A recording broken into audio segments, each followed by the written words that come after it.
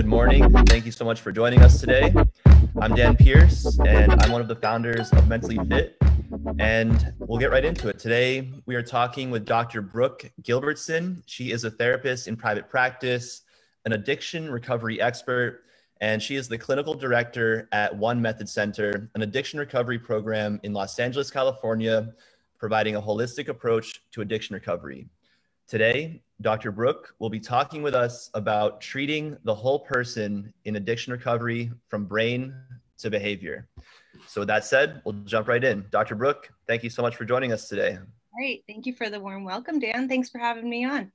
I hope everybody has been doing well in this pandemic, and it's good to have a virtual connection with you all. So today I want to talk a little bit about integrated care, just the importance of, really working with in such good communication with not only, medical, psychiatric, psychological care, but really treating the whole person, just like Dan said.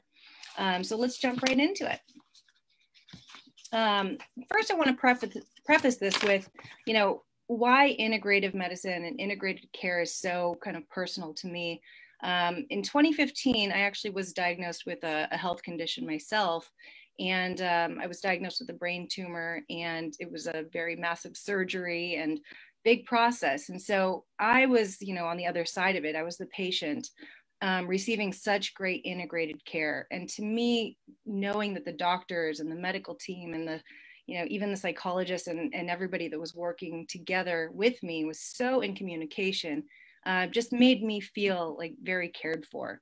And now, being the clinical director and working on the clinical side, treating patients, seeing, how effective it can be. That's why it's really kind of personal to me. And I wanted to talk about that. So thanks for listening to my spiel. So what is integrated care? It's an approach to care that seeks to integrate the best of Western medicine, good science, but also kind of meets Eastern medicine, which is so important as well as complementary and supplemental treatments. It's an approach to care that seeks to integrate the best of Western science with a broader understanding of the nature of disease, mental illness, addiction, healing, and wellness. It is also the most widely recognized premier standard for effective treatment, particularly when we're talking about addiction medicine. So integrated. The patient and practitioner are partners in the healing process. We as therapists know the importance of building a therapeutic alliance. It's so key for interventions to be effective. I mean, we could use the most gold standard evidence-based treatments, but without that trust and without the collaboration, really seeking to understand what that patient wants, it's not going to be effective. So that collaborative process is so key. Good medicine is based in good science, and integrative care is very inquiry driven. So let's being very curious, wanting to talk with the patient, being open to new models of care so we can really provide a tailored, individualized set of treatment. One of my favorite sayings to tell clients that I meet are, you're the expert on you. Let's work together, and I hope you're open to trusting this process. If we collaborate, I can best help you. So really with integrated care, all factors that influence the health, wellness, and disease are taken into consideration, not just one aspect. We're not just treating the symptoms or the behaviors. We're looking at the whole person and really developing a comprehensive system in place that's going to be full wraparound care. All right. So holistic, it's kind of in the word, but addressing the whole person. We want to take a look at the physical ailments. That includes medical situations. Of course, we have to rule out the medical components and treat that. Emotional, mental, taking a look at their social environment, their family relationships. What does their environment look like when they leave residential treatment and return home? And lastly, spiritual. Okay. So from the medical perspective, I think it's just, this really is kind of like Maslow's hierarchy of needs. We really have to ensure that we're treating and ruling out all general medical concerns. Because without that being addressed, the therapeutic and kind of psychological components really won't be able to stick, because this will always take the forefront. So I want to just kind of go back to complementary modalities. We're talking like from a holistic perspective too. Let's see. We also need to incorporate physical health. One thing that One Method Center really focuses on, it kind of sets our treatment center out from others, is that we have a strong emphasis on health and fitness. So our director of health and fitness will meet with each one of our clients and really develop a robust program. The philosophy is kind of move a muscle and change your thoughts. When a client is feeling better physically, well, they're going to be able to do more intense and difficult, emotional and psychological work.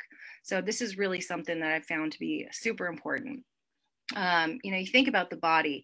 It's in a recalibration phase, and so is the mental state, so is your emotional state. And getting this physical component and health and exercise really on track really can kickstart this whole process. And the other thing too is, oftentimes when clients will come in at their lowest point, essentially they're most broken or depressed and kind of been down in the dumps, really being able to exercise, sometimes that's the only source of organic joy they can muster at through building endorphins and such. So really incorporating the physical component is key too. From an emotional standpoint, we as therapists, we know that building that therapeutic alliance, allowing the client to feel safe, to start to build trust, is going to be really paramount. So this is definitely a part of, something we consider when we're talking about integrated care.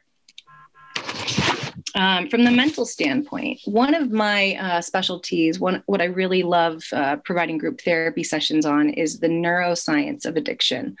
When we really understand kind of what's going on mentally and physically as well, and biologically in our brains, it helps clients and also their families understand that, the disease of addiction is not just about choice. I like to use the hand model when we're talking about the neuroscience of addiction. So if my thumb here would be the midbrain and my fingers would be kind of the frontal cortex, a lot of times family members will say, oh my gosh, Johnny, why can't you, make better choices? Well, they're talking about the frontal cortex here.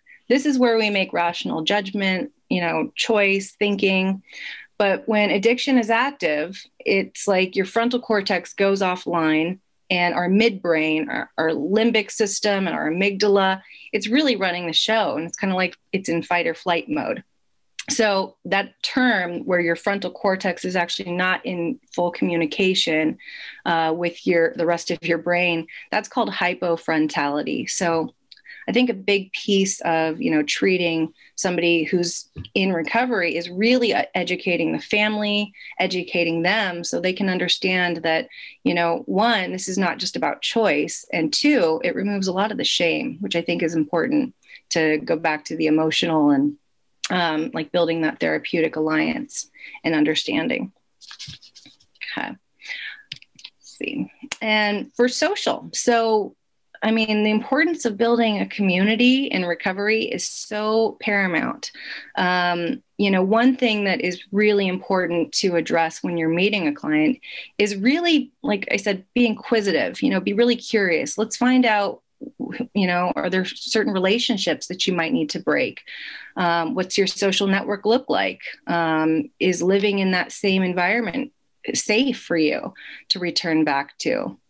Getting plugged into a program, whether that's a 12-step program or some other like refuge recovery or some other type of program where you're going to be connected with people, have a sense of belonging, is so key. There's this TED Talk by Johan Hari, and the last phrase he says in that video is that the opposite of addiction is not sobriety. The opposite of addiction is connection. So that's really resonated with me. And when people can come and feel connected, feel like they can be themselves and be accepted for who they are, and not shamed or judged, but really just get vulnerable and have empathy, it's just a profound thing. And it's really wonderful to watch. Okay. Environmental. I mean, this is really kind of where case management has a chance to shine. Oftentimes, here at the treatment center I work at One Method Center, we assign a designated therapist, but also a case manager. And they're really able to kind of say, okay, now where are you living? With whom are you living? What kind of associations are in your world that you might have, that might be big triggers to relapse? What kind of barriers and safeguards do we need to put in place prior to you being ready to return back to that environment? Or if we need to kind of uproot that environment and, start from scratch. Really doing a deep dive into what are the triggers, not just external triggers like people, places, and things, but also internal triggers, meaning what emotions, are that might cause you for, triggers to relapse, or triggers to even, just depressive symptoms or old personality traits. All right. And spiritual. So as far as spiritual goes, this is really kind of where East meets West. Western medicine might say, okay, you have a symptom, let's treat the symptom. Now, with this spirituality component, I mean, I'm a firm believer that it's so key in order for real growth and profound healing to take place. Buddha said the quote, "Just as a candle cannot burn without fire, we cannot live without a spiritual life." Especially with the busyness of today, everything is so on demand and we want everything at our fingertips, instant gratification. It's just so important to be emotionally connected with ourselves. It's in the stillness, an ability to sit with ourselves where I think our soul is really able to come play with us and have that interplay. It's very tempting to seek external things and people, perhaps even, to validate us. But I truly believe the only way out is in. And so, oftentimes just being able to zoom in and, connect to your spirituality is just so key for real healing to take place. Okay. And to sum it up, as therapists, we have a special honor and privilege. When a person comes to us seeking help, we've probably all been called to this field with purpose, most often for a personal desire or history, perhaps, or simply with a curiosity to become the best version of ourselves, or perhaps because we have a deep desire to understand others and in turn understand ourselves. Whenever I meet a patient, I take a very holistic approach, viewing them from this lens, treating the mind, the body, and the spirit. It leads to a much more comprehensive understanding where better treatment and integrated care can take place. The way I lead my clinical team is through collaboration with one another. We use a lot of teamwork. We rely on one another, and close communication with the medical team, the health and fitness department, the nutritionist, the RA staff, the neurologist, and you name whatever practitioner that individual client needs in their treatment. A bonus is when you have an awesome work family that you really love being part of the team. I'm lucky and grateful to say I do, and I work with the best. So that's super helpful. If you're interested in learning more about One Method Center and what we've been getting up to, please check out our website at methodtreatment.com. And I'm also in private practice, so you can visit drbrooke.com as well. Socrates said, "The secret of change is to focus all of your energy, not on fighting the old, but on building the new."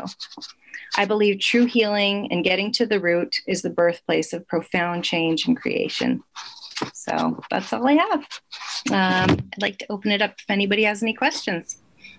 Excellent. Dr. Brooke, thank you so much for sharing your time and all of your knowledge with us today. We do have a couple questions here, and just pulling that up right now. One of them is, are there any podcasts that you recommend for therapists to stay up to date on the latest tools and techniques in addiction recovery? Podcasts, not off the top of my head, but there's some great videos on YouTube. You can find them on YouTube, but from Complex Care, it's really helped me kind of understand different modalities in a very comprehensive and kind of easy to understand way. Excellent. Thank you. We'll include a link to that in the show notes. Who are the addiction recovery experts and educators that you like to follow? Well, personally, I really love Dr. Gary Fisher. He's been such an important mentor in my life. Let's see. Dr. Kevin McCauley, he's from this documentary called Pleasure Unwoven.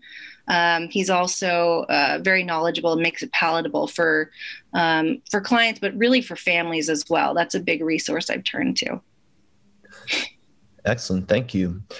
And last question here would be, what are the issues that you see as on the rise when it comes to addiction recovery? Are you seeing more addiction as a result of COVID-19 and all of the related lockdowns, more screen addiction? What are the trends that you're seeing right now in the industry and with addiction? Good question, and very relevant too. I think with everybody being so kind of feeling disconnected, I mean, thank goodness for technology, because, imagine if in a pandemic without being able to really talk to people or interface, such as, how we are right now, how lonely that would be. But even despite, I think that there's this kind of just presence of loneliness that everyone's feeling. And like I said about connection, when we feel really disconnected, the human mind, our brains are wired for connection. So we're going to reach out for, things that are going to make us feel bonded.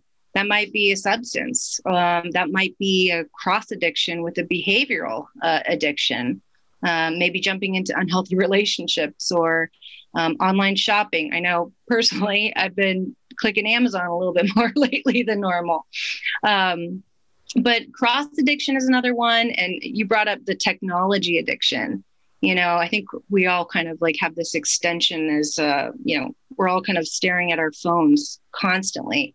And it really makes us feel so disconnected because we're not interfacing, human to human and having that interaction in person as much.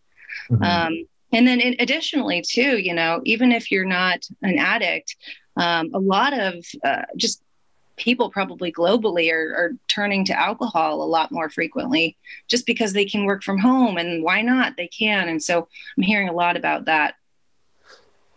Excellent. Thank you. We actually have a couple of questions from someone in the audience. Do you have time for that? Sure. Mm-hmm. Awesome. So can you talk a little bit about family addiction recovery and how that plays into the addiction recovery process, how the family plays into it? Yeah, well, as families know, if you have a loved one who has been suffering with addiction, it doesn't just affect the addict, it affects the whole family. Really, we always encourage Al-Anon.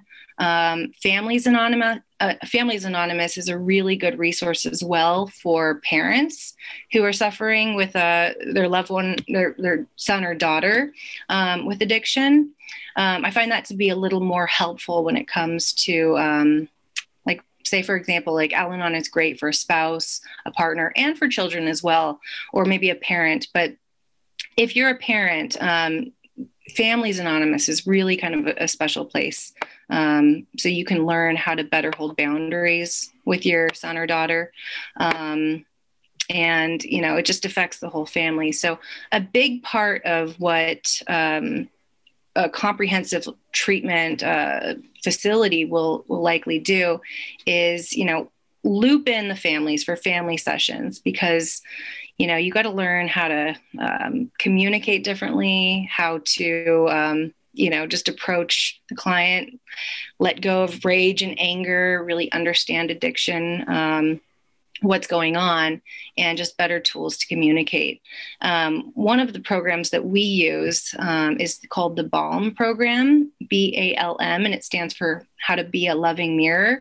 And that really kind of sums up the program. It's a wonderful resource for, knowing how to understand, how to communicate, how to hold boundaries, how to, really process your own feelings as well, and get the support you need when you're dealing with somebody that you love who's suffering with addiction.